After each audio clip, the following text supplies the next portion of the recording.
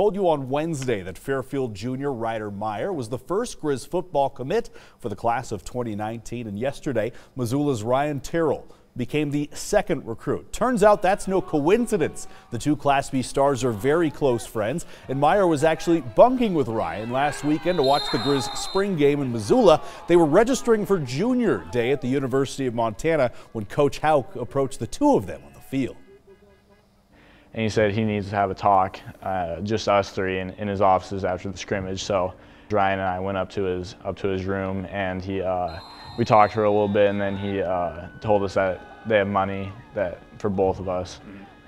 We kind of knew right when we got offered that we were going to commit. We were going to commit together on Friday, but Coach Houck was going to be out of the offices, so I just said I want to get it done with. I'm going to commit today, and then he said, okay, I'll commit tomorrow. So.